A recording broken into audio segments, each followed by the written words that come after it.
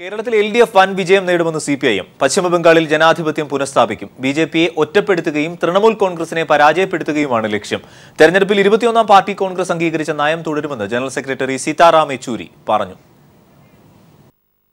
പശ്ചിമ ബംഗാൾ, കേരളം, തമിഴ്നാട്, പുതുച്ചേരി, ആസാം സംസ്ഥാനങ്ങളിലെ തെരഞ്ഞെടുപ്പാണ് ഉടൻ നടക്കുന്നത്. ഈ സംസ്ഥാനങ്ങളിലെ തെരഞ്ഞെടുപ്പ് തന്ത്രങ്ങൾ 2 ദിവസം നീണ്ട കേന്ദ്ര കമ്മിറ്റി യോഗം വിശദമായി ചർച്ച ചെയ്തു.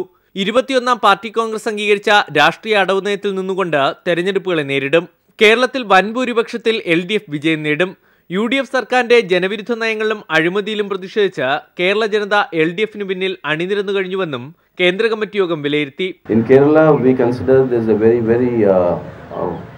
conducive atmosphere for the left, the Congress-led UDF, United Democratic Front in the state, and we are finalizing the arrangements for a very decisive victory. പശ്ചിമ ബംഗാളിൽ തൃണമൂൽ കോൺഗ്രസാണ് പാർട്ടിയുടെ ഏറ്റവും വലിയ എതിരാളി.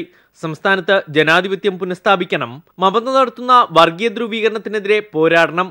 ഇതിനായി ജനാധിപത്യ ശക്തികളുടെ ഏകീകരണമാണ് CPIM ലക്ഷ്യമിടുന്നതെന്നും സീതാറാം യെച്ചൂരി വ്യക്തമാക്കി. The CPM will seek the support of all democratic forces in Bengal. JNUവിൽ കേന്ദ്ര സർക്കാർ നടത്തുന്ന അതിക്രമത്തെ അപലപിച്ച കേന്ദ്ര കമ്മിറ്റി യോഗം RSSും BJPയും ഇടതുപക്ഷത്തെ ആക്രമിക്കുന്നതിനെതിരെ ഒറ്റക്കെട്ടായി പോരാടാനും തീരുമാനിച്ചു. 6 ഇടതു കക്ഷികൾ സംയുക്തമായി പ്രക്ഷോഭം ആരംഭിക്കും. News bureau, Delhi.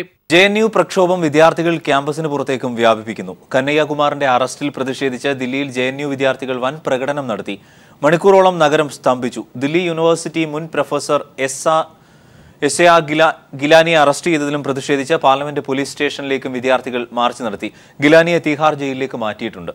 JNU പ്രക്ഷോഭത്തിൽ വിദ്യാർത്ഥികൾ ക്യാമ്പസിന് പുറത്തേക്കും പ്രക്ഷോഭം വ്യാപിപ്പിക്കുന്നു. കന്നയ്യകുമാറിന്റെ അറസ്റ്റിൽ പ്രതിഷേധിച്ച് ദില്ലിയിൽ JNU വിദ്യാർത്ഥികൾ വലിയ പ്രകടനമാണ് നടത്തിയത്. ഞങ്ങളുടെ പ്രതിനിധി സന്തോഷ് ദില്ലിയിൽ നിന്ന് ചേരുന്നു. സന്തോഷ്, വിശദാംശങ്ങൾ. അരുൺ, കള്ളക്കേസ് ചുമത്തപ്പെട്ട റിമാൻഡിലായതിനു വേണ്ടി ആയിരക്കണക്കിന് JNU വിദ്യാർത്ഥികളാണ് ദില്ലി വീതികളിലേക്ക് ഇറങ്ങിയത്. പ്രകടനത്തിന് നേരത്തെ തന്നെ ദില്ലി പോലീസ് അനുമതി നിഷേധിച്ചെങ്കിലും വിദ്യാർത്ഥി പ്രക്ഷോഭത്തെ ചെറുക്കാനായില്ല. ദില്ലി മണ്ഡി ഹൌസ് മെട്രോ സ്റ്റേഷന് സമീപത്ത് നിന്ന് ആരംഭിച്ച പ്രതിഷേധ മാർച്ച് ജന്തർ മന്ദറിലേക്ക് നീണ്ടു. JNU അധ്യാപകരും രാജ്യത്തെ വിവിധ സർവകലാശാലകളിലെ വിദ്യാർത്ഥികളും പ്രകടനത്തിന് എത്തുകയും ചെയ്തു. കന്നയ്യക്കെതിരെ രാജ്യദ്രോഹ കുറ്റങ്ങൾ ചുമത്തി അറസ്റ്റ് ചെയ്ത കേന്ദ്ര സർക്കാരിനെതിരെ ബാനറുകളും ഫ്ലക്സുകളും വിദ്യാർത്ഥികൾ ഉയർത്തിയിരുന്നു.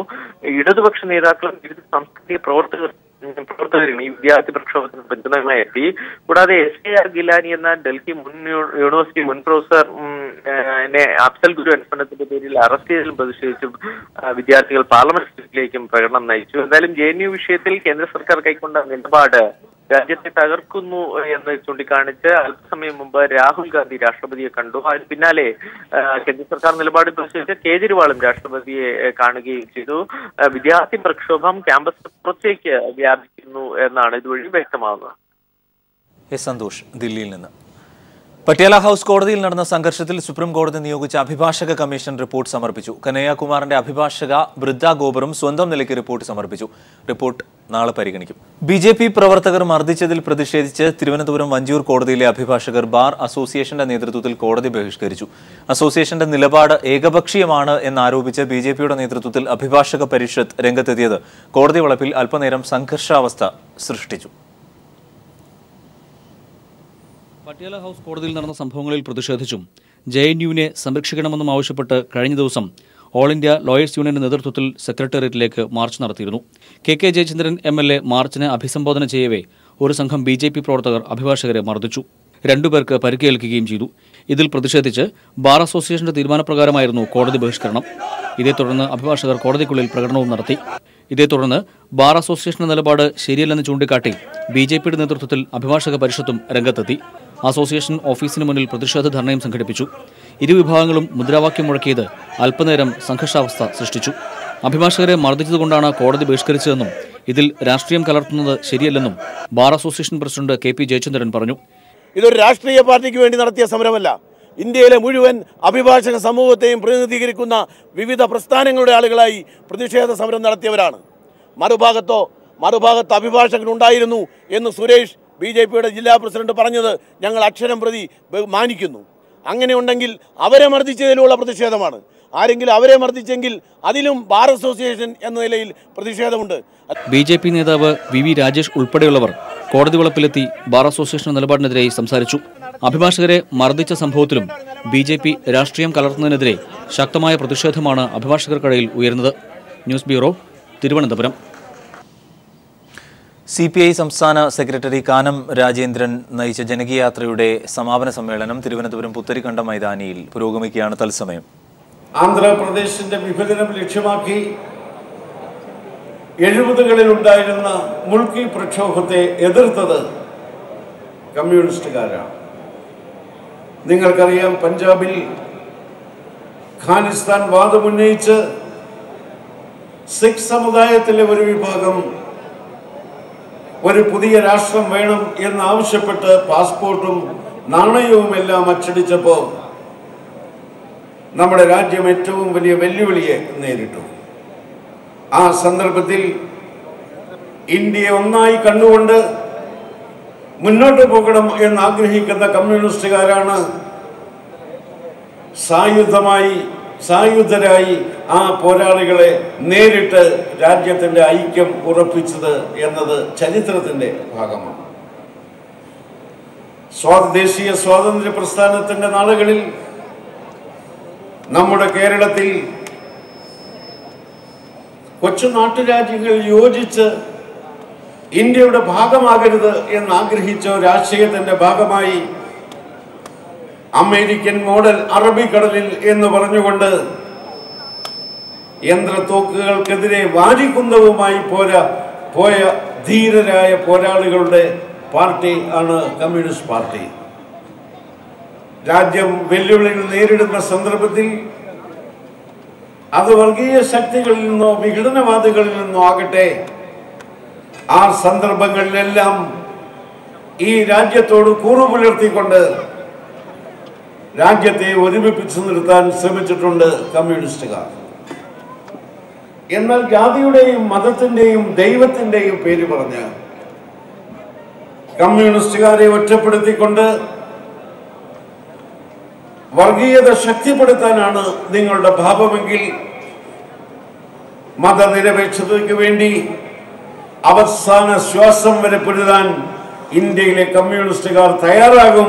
കമ്മ്യൂണിസ്റ്റുകാർ അതിന് പ്രതിജ്ഞാബദ്ധരായി തന്നെയാണ് മുന്നോട്ട് പോകുന്നത്. നമ്മുടെ രാജ്യത്ത് ഏറ്റവും പ്രധാനമാണ് സാമൂഹ്യനീതി എന്ന് ഞങ്ങൾ തിരിച്ചറിയുന്നു. ഈ ഫെബ്രുവരി മാസം 20-ാം തീയതി ഐക്യരാഷ്ട്രസഭ ലോകത്ത് സാമൂഹ്യനീതി ദിനമായി ആചരിക്കുകയാണ്. സാമൂഹ്യനീതി എന്ന് പറയുന്നത് കേവലം സംവരണം മാത്രമല്ല. CPIയുടെ ജനകീയ യാത്രയുടെ സമാപനമാണ് തിരുവനന്തപുരത്ത് പുത്തരിക്കണ്ടം മൈതാനിയിൽ. പേരുദോഷം കേൾപ്പിച്ചവരെ തെരഞ്ഞെടുപ്പിൽ മത്സരിപ്പിക്കരുതെന്ന് KPCC എക്സിക്യൂട്ടീവിന്റെ പൊതുവികാരമെന്ന് VM സുധീരൻ. കോൺഗ്രസ് സ്ഥിരമായി തോൽക്കുന്നിടത്ത് ശക്തരായ ഘടകകക്ഷികളെ നിർത്തണം. ഘടകകക്ഷികൾ തോൽക്കുന്നിടത്ത് കോൺഗ്രസ് സ്ഥാനാർത്ഥികളെ നിർത്താനും ധാരണയായി. കൺസ്യൂമർ ഫെഡ് അഴിമതിയിൽ മന്ത്രി CN ബാലകൃഷ്ണനെതിരെ ത്വരിതാന്വേഷണം നടത്താൻ തൃശൂർ വിജിലൻസ് കോടതിയുടെ ഉത്തരവ്. വിദേശ മദ്യ കമ്പനികളിൽ നിന്ന് മന്ത്രി 5 കോടി രൂപ കമ്മീഷൻ വാങ്ങി എന്ന ആരോപണത്തിലാണ് അന്വേഷണം. കൺസ്യൂമർ ഫെഡ് മുൻ MD Reji G Nair, president Joy Thomas, manager Jayakumar എന്നിവർക്കെതിരെയും അന്വേഷണത്തിന് ഉത്തരവിട്ടിട്ടുണ്ട്. സോളാർ കമ്മീഷനെതിരെ മോശം പരാമർശം നടത്തിയെന്ന പരാതിയിൽ PP തങ്കച്ചനും സർക്കാരിനും വിശദീകരണം ആവശ്യപ്പെട്ട് കമ്മീഷൻ നോട്ടീസ് അയച്ചു. തങ്കച്ചൻ പറഞ്ഞ രീതിയിലാണ് സർക്കാർ ചിന്തിക്കുന്നത് എങ്കിൽ കമ്മീഷൻ തുടരുന്നതിൽ കാര്യമില്ലെന്ന് ജസ്റ്റിസ് ശിവരാജൻ. ആരോഗ്യസ്ഥിതി മോശമായതിനാൽ സരിതയുടെ ക്രോസ് വിസ്താരം ഈ മാസം 22-ലേക്ക് മാറ്റി. ഖേദം പ്രകടിപ്പിച്ചുള്ള ഷിബു ബേബി ജോണിന്റെ സത്യവാങ്മൂലം കമ്മീഷൻ അംഗീകരിച്ചു. ഗുരുവായൂർ ശ്രീകൃഷ്ണ കോളേജിൽ മരം വീണ് വിദ്യാർത്ഥിനി മരിച്ചു. 1-ാം വർഷ BA ഇക്കണോമിക്സ് വിദ്യാർത്ഥിനി തൃശൂർ ചിറ്റിലപ്പള്ളി ശങ്കരൻ തടത്തിൽ അനൂഷയാണ് മരിച്ചത്. 5 പെൺകുട്ടികളടക്കം 6 വിദ്യാർത്ഥികൾക്ക് പരിക്കേറ്റു. 2 പേരുടെ നില ഗുരുതരമാണ്. കാലിക്കറ്റ് സർവകലാശാല കലോത്സവം നടക്കുന്നതിനിടെയായിരുന്നു അപകടം ഉണ്ടായത്.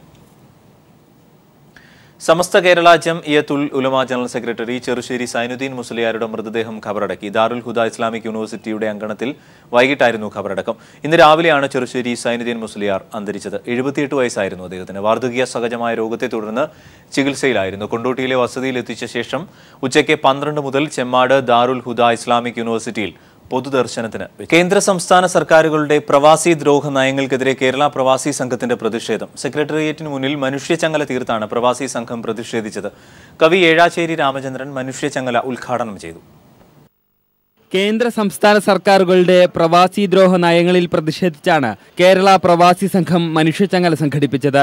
സെക്രട്ടേറിയറ്റിന് മുന്നിൽ തീർത്ത പ്രവാസി മനുഷ്യച്ചങ്ങല കവി ഏഴാച്ചേരി രാമചന്ദ്രൻ ഉദ്ഘാടനം ചെയ്തു. ഈ മണലാരണ്യങ്ങളിൽ ചുട്ടുപൊള്ളുന്ന വേനലിൽ ജീവിതം ഹോമിക്കുന്ന ഈ പാവപ്പെട്ട മനുഷ്യരുടെ സർഗപരമായ ജീവിതത്തിന് നല്ല ഒരു പരിതസ്ഥിതി ഉണ്ടാക്കി കൊടുക്കുന്നതിന് കേന്ദ്ര സംസ്ഥാന ഗവൺമെന്റുകൾ ഒന്നുമേ ചെയ്യുന്നില്ല. പ്രവാസികളുടെ പ്രശ്നങ്ങളോട് സർക്കാർ നിസ്സംഗത പുലർത്തുകയാണെന്ന് കേരള പ്രവാസി സംഘം പ്രസിഡന്റ് PT കുഞ്ഞുമുഹമ്മദ് പറഞ്ഞു. പ്രവാസികൾ ദുരിതമനുഭവിച്ചുകൊണ്ടിരിക്കുകയാണ്.